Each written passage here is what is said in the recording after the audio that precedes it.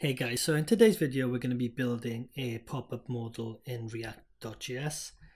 Functionality wise we're going to be using React hooks and the rest is going to be done with CSS. This is an example of how it's going to look. As you can see, it looks very smooth and nice, and it's not very complicated to build. There's only a couple of lines of functionality, and yeah, let's just jump straight into it. Okay, so I've just used create React app to set up a basic React application, and if you don't know how to do that, I'll provide a link in the description so you can get that up and running. And yeah, so this is just the basic boilerplate that they give you. I'm going to open up my React code in VS Code. And to begin with, I'm just going to focus on the functionality. So I'm going to split this video into two parts. One is going to have the functionality, the other is going to have the style. And I want to clear out this div to begin with. So we've got a fresh slate.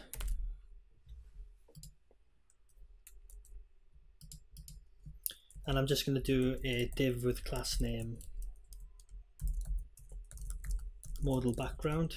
And this is going to contain our modal, but for now I'm just going to type modal in, and I'm also going to put in a button,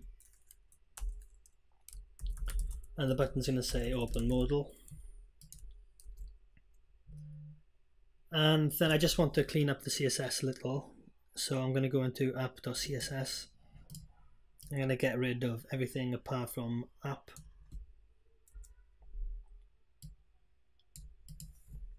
And then I want to do a modal background, and I want to hide it as its initial state, so I'm going to do opacity 0 and pointer events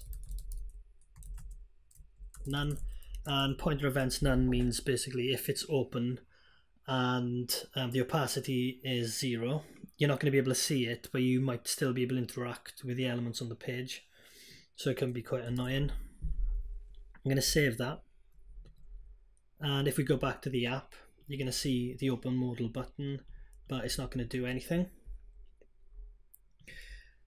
So functionality wise, we're going to use React hooks, and yeah, React hooks, we're going to use the useState function. So if I just do useState,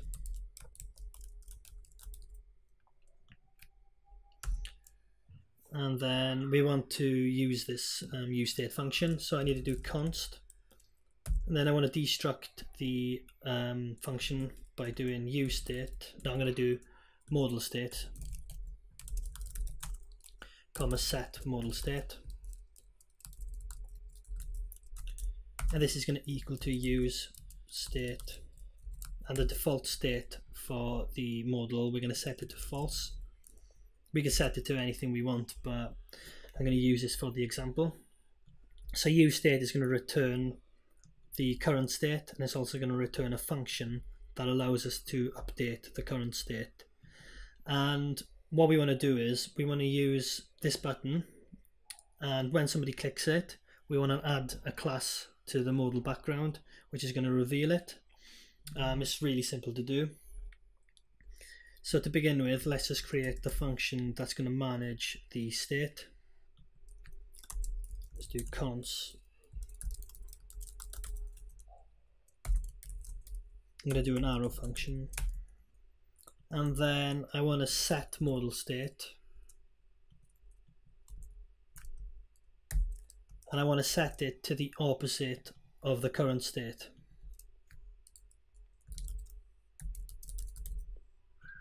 So if this is true, because I've got this exclamation mark, it's going to change it to false, and vice versa.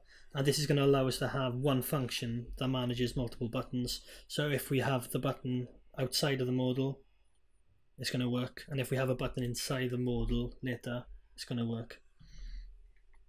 So that's all we want to do now, is do onClick equals,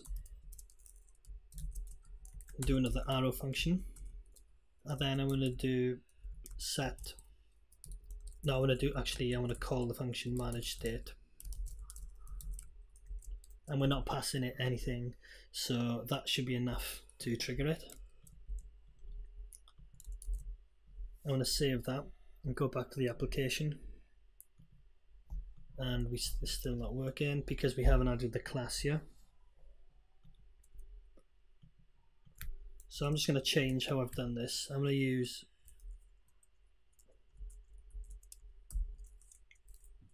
curly braces, and then I'm going to do modal background again,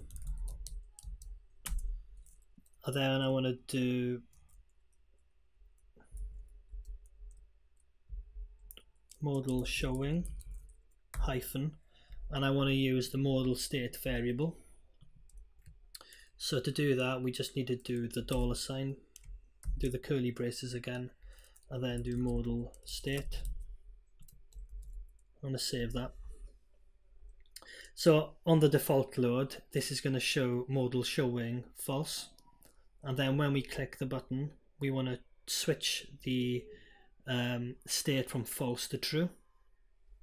And then in our app, I want to do modal showing true, and we want to do opacity 1, pointer events, I think it's showing,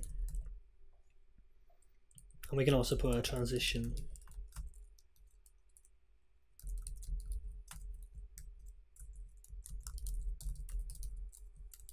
There. So let's try that. So as you can see, the modal is now showing and disappearing, and I'm just going to end this video here because this just covers the basic functionality, and if you don't care about the styling, you can probably take this and use it as you like. But in the next video I'll go into the styling, and hopefully we can create a nice UI.